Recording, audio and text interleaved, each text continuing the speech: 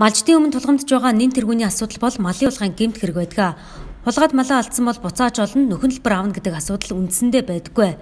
За нөгөө талдаа малын улгаан гэмт хэрэг үйлдсэн этгээдэд оногдуулах хариуцлага сул байгаа нь малын улгаан гэмт хэрэг тасрахгүй байх нөхцөлийг бүрдүүлж яана гэсэн дүгнэлтэнд хүрчээ. За тиймээс мал сүргийг хулгайн гэмт халтлагаас хамгаалах Монголын нийгэмлэгээс малын улгааг тэглэх зорилтыг дэвшүүлжээ. Тэр нь бол малчин ардууд юу хүлээдгүй гэхээр бид бол засгийн газраас мөнгө хүсэхгүй байна. Их хурлаас төсөв хүсэхгүй байна.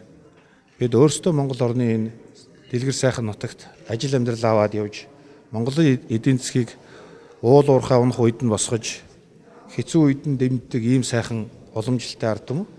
Ганцхан малын хулгайг минь таслан зогсооход энэ хуулийг, эрхзүйн хуулийг зөв болгож амьдралд нийцүүлж гаргаач гэдэг ийм мянган санал ирүүлсэн. Энэ саналын үргэлжлэл болгож бид Дорн аймагаас салбар зөвлөлөө байгуулж байгаа. Тэгээ малчин түмэн маань их сайхан дэмжиж байна.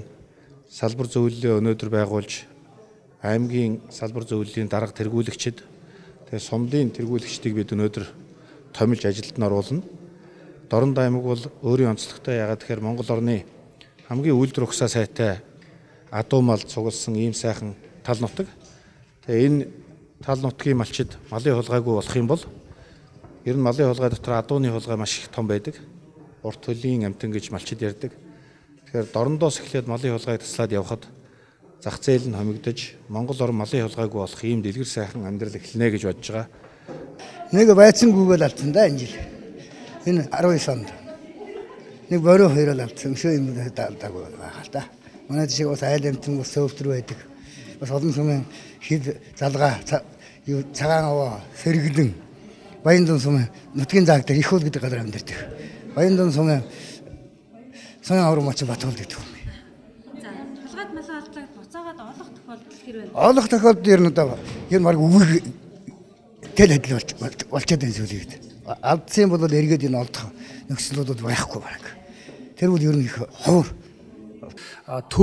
Төрийн бус байгууллага, хувийн хвшил гэсэн энэ гурван одоо субъектийн хамтын ажиллагааг эрчимжүүлснээр малын хулгайг цаашдаа бүр одоо байхгүй болгон тэглэнэ гэсэн зорилтыг л дэвшүүлж бид одоо ингэж ажиллах хэрэгтэй. Ер нь одоо дэлхийд бол малын хулгай гэдэг асуудал нь байдгүй юм билээ шүү дээ. Тэгээ мэдээж монголчуудын хувьд бол бас нүүдэлчин байгаа учраас бас ийм бэрхшээл байгаа. Гэхдээ энийг шийдэх боломж бол байгаа. Энэ дээр бол эрс өөрчлөх боломж байгаа гэж үзэж одоо Дорн аймгийн зүгээс бол энэ одоо нийгэмлэгтэй бүх талаар хамтран ажиллах одоо хүсэл эрмэлзэлтэй байна. Малын улгаан гэмт хэргийг таслан зогсоох ажлаа хууль эрхзүйн орчныг сайжруулахаас эхэлнэ гэж тэд хэллээ.